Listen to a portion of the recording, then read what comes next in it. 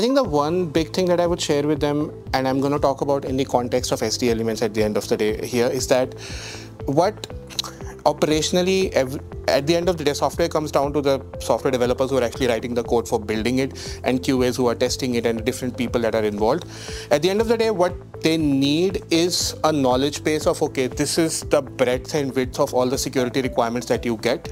and how to kind of mitigate them. And those two big questions, like what are my problems, what are my solutions, both of them are actually solved by SD elements. So my big